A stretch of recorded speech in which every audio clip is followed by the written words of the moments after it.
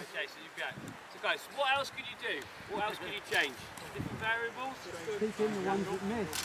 Keep in the ones that miss, They definitely. need the Yeah. Anything else? Yeah, okay, so it's really important. So we have a hand-eye coordination test that we do at the club, and we do it with our DPP age groups, right, where they have a tennis ball, right, and they have to go there, against, there, against the wall.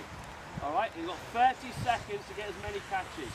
Right, because in the game, you might have to catch a ball out here, one-handed with your weaker hand, you've got to be able to catch it. Alright, so pretty simple test. So you can do it on here, like you said. Alright, just catch in one hand. Alright, you can throw one hand, the other person catches the other hand. You can call. Anything else? What else can you change?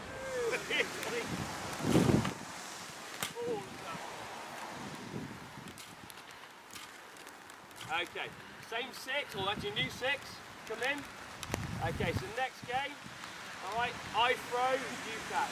You throw, this person catches, okay? Alright, 4 of the cones. Okay, ready?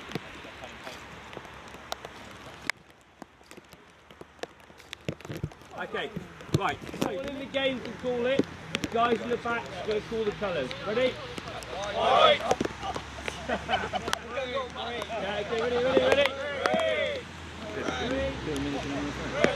Call it. The guys in the back are going to call the colours. Ready? White! Yeah, okay, ready? Nah mate, no point getting it wet.